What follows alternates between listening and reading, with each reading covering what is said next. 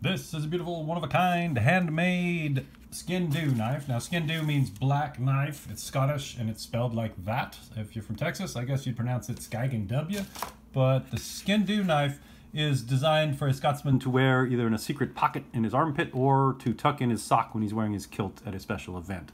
And if you ever go to a Scottish kilt event, you need one of these knives to kind of finish out your wardrobe. Now, this one has a stag handle on it that is actually off of some dead animal's head.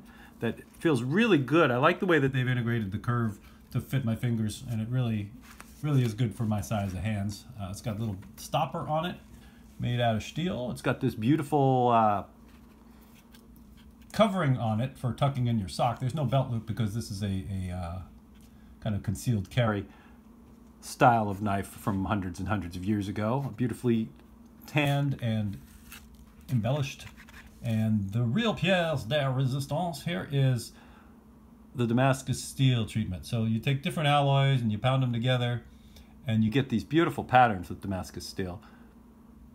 So every one is really one of a kind. Sometimes the patterns are horrible and sometimes they're cool. I really like these sort of hypnotic circles. It's like a movie from the 60s when somebody takes drugs and then they try to show you what he's seeing is this pattern.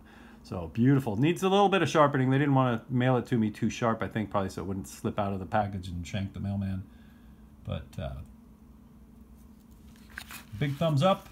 Sheffield Cutlery Shop.co.uk. They didn't send me this for free. They don't even know who I am.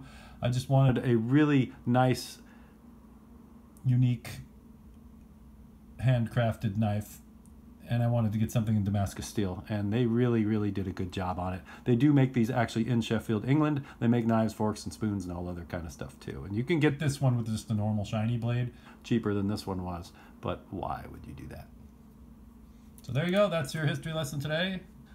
Scotsman always has a knife in his sock, and in Damascus they made really cool steel, and you can still get some.